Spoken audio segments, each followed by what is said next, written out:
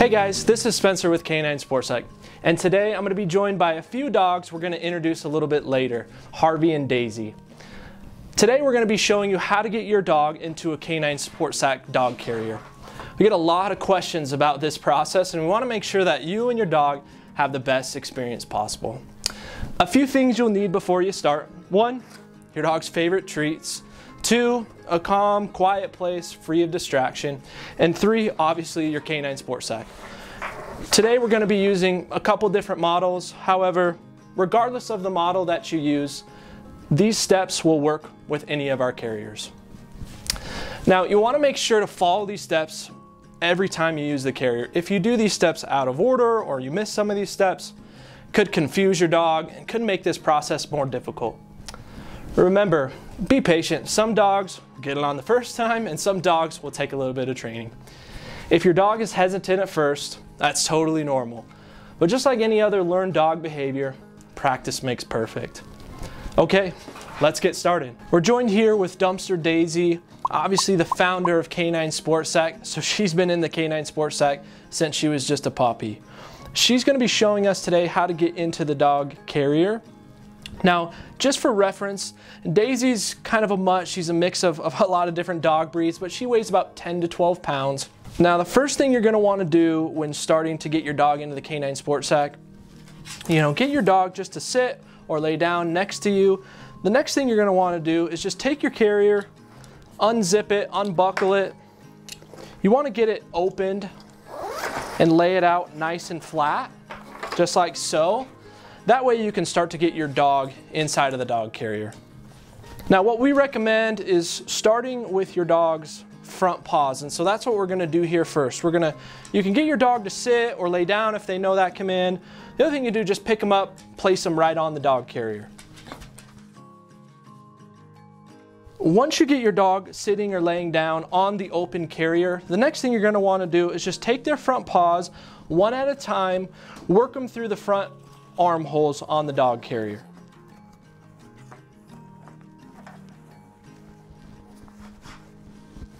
Once you get your dog's front legs through the leg holes one at a time, buckle the collar enclosure around the back of the dog's neck. This will help your dog not to pull their legs back inside the carrier. The next thing you'll need to do is make sure your dog is laying down or in the sitting position. You're going to want to take their back legs and just tuck them inside the dog carrier.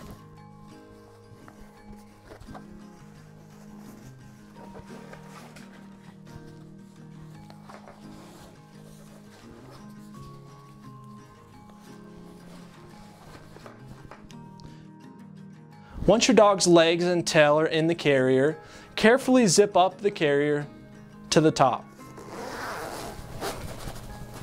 Once the carrier is zipped to the top, we recommend unclipping your collar enclosure, and if your bag has a zipper loop, we recommend threading your buckle through the zipper loop. Now, all of our bags come equipped with non-slip zippers, but this is just an extra safety feature just to ensure your zipper doesn't come down when using the carrier. Once you're at this point, you're going to want to make sure your collar enclosure is nice and snug. You want it snug enough to where it's not obviously choking the dog, but tight enough to where your dog's shoulders aren't going to come up out of the bag. This will ensure your dog stays in the carrier. Sometimes you just have to take the little loop, pull it, tighten it up, and then cinch down. And that'll make your collar enclosure nice and snug. Next, you're going to want to clip the lumbar straps and cinch them tight to support your dog's back while in the carrier. If your carrier has a detachable storage bag, make sure to fasten it to the carrier for additional support. Your lumbar straps are just found on the back of the bag, and you just want to make sure those are nice and snug across the back. Tighten your side cinch straps. Those are located on each side of the carrier. That'll prevent your dog from leaning backwards in the carrier and just make it more comfortable for you and for your dog. Last thing we recommend doing before putting your carrier on your back is clipping your dog into the bag. Each Canine Sport Psych comes equipped with a carabiner safety clip, and you can either clip that to your dog's collar or you can move that carabiner safety clip to the back of the bag Most models will have another loop where you can move that. If your dog wears a harness, you can clip them in with a harness. Now that your dog's inside the carrier, all your straps are nice and tight and snug, your safety clips on, the last step is to get the carrier on your back. One of the things that people struggle with the most is getting their dog on their back once they have their dog in the carrier. We're gonna just show you a simple method you can use by yourself. Although there's not necessarily a perfect way to do it, we recommend this being the safest way, and we'll show you an alternative method when we work with Harvey here in just a second. So what you're going to want to do is just take your dog, set him up on some kind of a flat elevated surface. We recommend before doing this, so you have your straps all the way undone. We recommend just holding the backpack loop, and with whatever arm you're going to put through your shoulder strap, you're going to want to hold with the opposite arm, thread your arm through the shoulder strap, and simply lift up. Once you have one strap on, simply thread your arm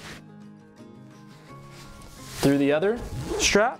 We recommend grabbing your shoulder straps and lifting up. You want your dog to be positioned high on your back, and then you can simply tighten those shoulder straps. If your carrier has a chest clip, do your chest clip, tighten that up. But your dog should be positioned nice and high so they sit and look up over your shoulder. This is Harvey. He's a 1-year-old Brittany Spaniel and weighs 40 pounds. He's still a puppy and has a ton of energy. Here's a few tips for any of you with puppies or dogs with a little extra high energy. Harvey gets a little squirmy when I try to put him in the carrier, but after I get him on my back and he calms down, he has a great time. Now, you'll always want to make sure when you're putting a dog in a canine sport sack, you approach them from the front and work your way backwards. What we mean by that is you always start with the paws and then work down towards the dog. It's really important that you approach a dog from the front so they can see what's going on. Oftentimes, people will make the mistake of trying to put their dog's bottom into the carrier and their dog can't see what's going on. Therefore, their dog gets up and walks away from the carrier and you're not successful.